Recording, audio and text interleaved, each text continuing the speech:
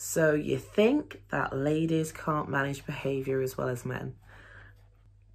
And that is a unconscious bias that maybe some people take in, that certain demographics are able to behaviour manage better than others. And I really wanted to unpick how people might feel in this situation.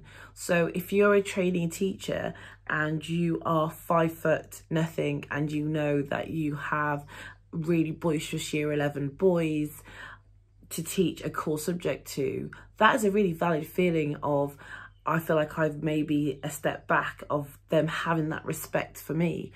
And we really unpicked in this chapter, and I got some really strong women to talk and explain how they dealt with their situations, and how some of the advice that they had been given on their teacher training was super unhelpful. For example, never wear red lipstick, or make sure you wear high heels.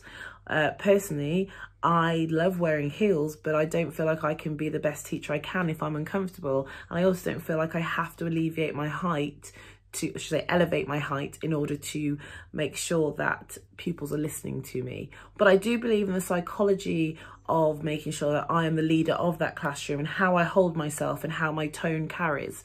And that was some of the important things that was talked about in that chapter, about your stature, about your pitch, about your tone, and about how you can build those relationships with pupils really quickly, even if you feel like don't have an initial in with them.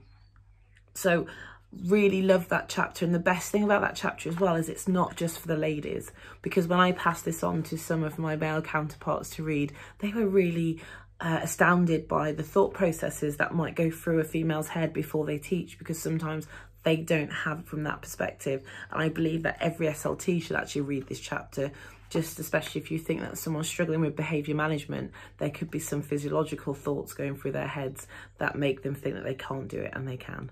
So I love this chapter because I personally don't believe that males are stronger than females at behaviour management. If I did believe that, I definitely wouldn't have written this book.